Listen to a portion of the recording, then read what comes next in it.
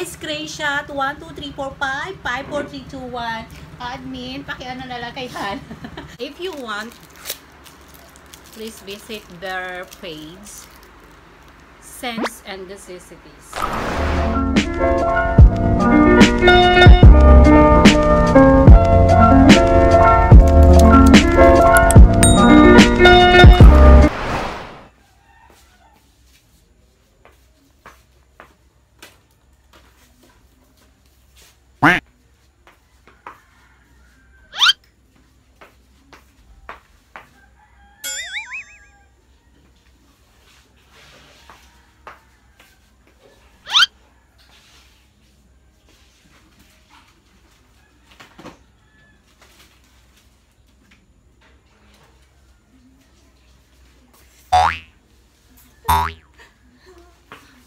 Okay guys, good morning. Hindi halata mag-unbox tayo ulit. This is it again, unboxing. Ayan na naman siya. Ito po yung nag-iisa kong admin. Ito yung nag-iisa kong admin, Ani Hubadera. Walang nakalagay kung magkano yun lahat. So actually binayaran ko is 2,000 something and 167 yung shipping fee.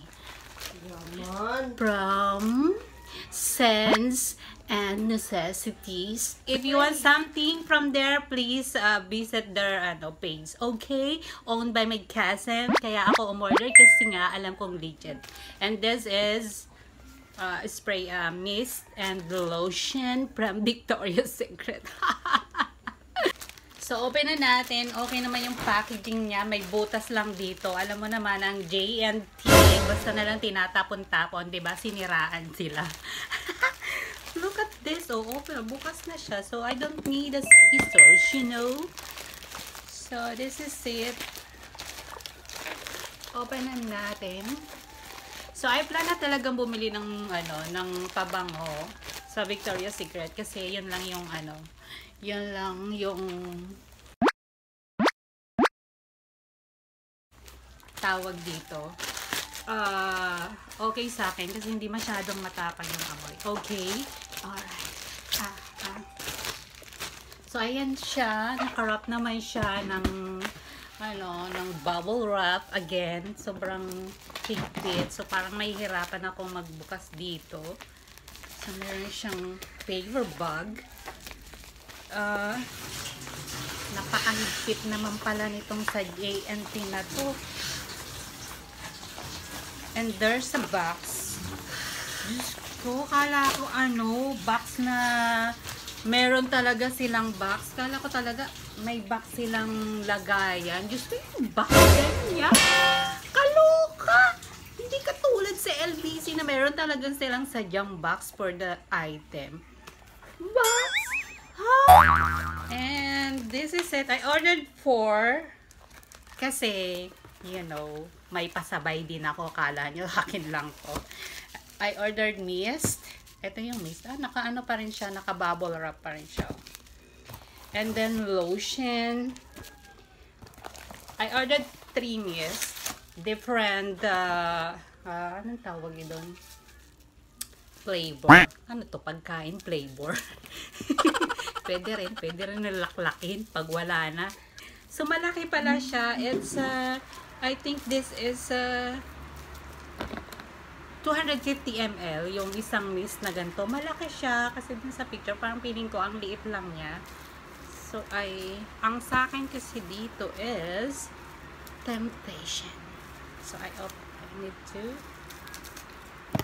open. Safe naman pala siya kasi may bubble wrap. May bubble wrap na siya doon. Tapos may bubble wrap. Tapos may box na ewan.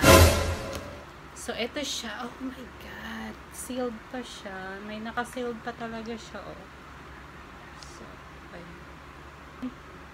ayan.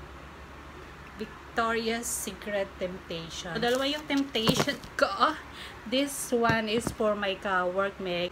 Hana Sauce, this is for you. Dumating na siya. Diba? Hindi ko muna binigay sa kanya. So, in-unbox ko muna. And then, this one, the other one is for... Kanino ba to?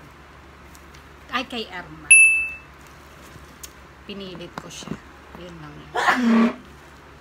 Ayan na naman. So, ayan na naman yung background natin. Bumalik na naman siya. Pasensya na. So, ito, aqua. Alam ko to, aqua kiss. So, ayan. Aqua kiss. Malaki pa talaga siya. Oh, diba?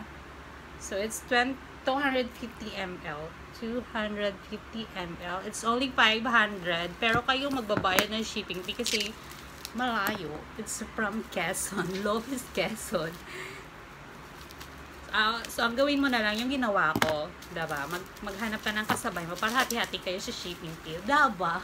Para-paraan lang tayo ngayong panahon. So, ito naman yung lotion. Spell Love. Love Spell, my God.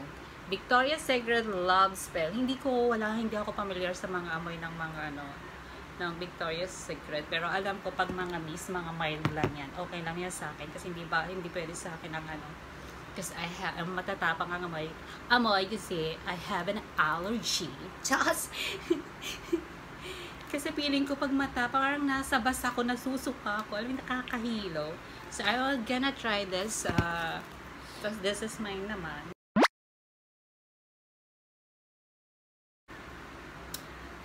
Try natin to kung mabango. Hindi pala yung sealed. Ganun lang pala talaga yun. Ganun talaga yun. Tapos,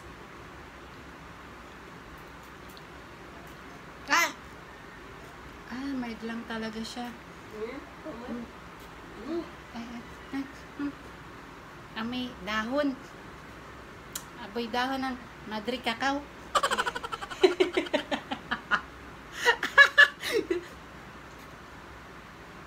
Okay lang. Hindi kaya ako mahilo nito.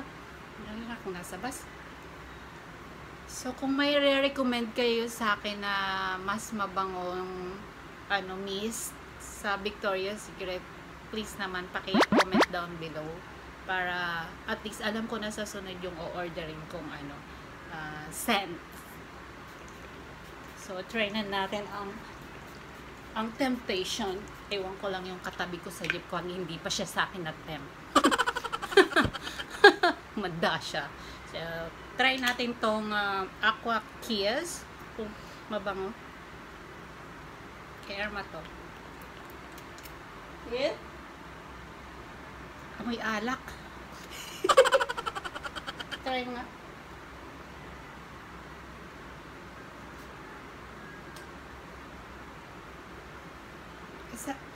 Smell like alak. Ito parang si Irma laging lasing nito. Bagong inom. Di naman, mabango naman.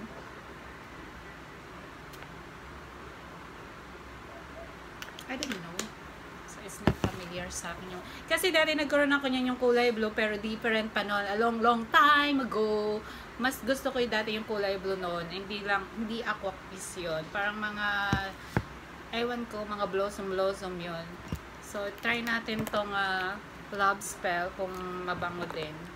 Kung okay yung tama sa aking pang-amoy. So, sinilta talaga sila. It's 236 ml to. So, it's also 500. 500 each. So, legit naman to kasi mga galing tong Dubai. Natatakot talaga akong order sa iba kasi nga baka hindi tunay, mga kung ano-ano lang. So, ito, sure ako na totoo, legit.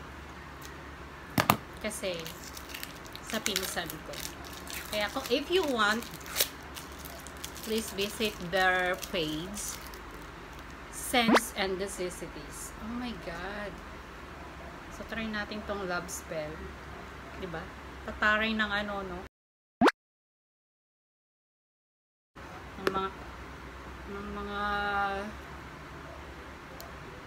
ganyan level. Love Spell, Temptation, mga ganon. So, naka-sealed pa siya. So, you need to open it. Ito lang ang afford kong bilhing pabango. Goodbye muna tayo sa Bench Cologne. Bobo.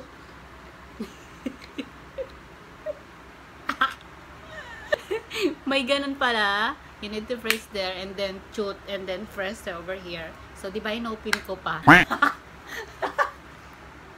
Ah. Anong amoy to? Hindi ko ma-explain. Mabango. Lahat naman mabango. Lahat naman mabango. So, ayan. Okay naman. Huwag ko na itong i-try kasi parehas lang naman. Saka work ko to. So, ayan. Hana extra sauce. Hana extra sauce. This is yours.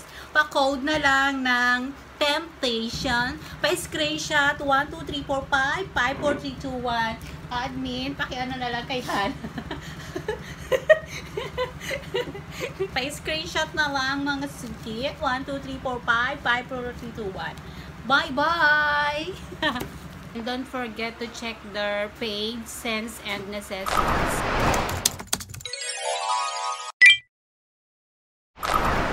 Ayaw ko bumili online na hindi ko kakilala kasi mahirap na. So, ito, kakilala ko naman, legit naman. Sige, try nyo na rin. 500 lang each. And marami pa silang, marami pa silang mga item doon na kung anik-anik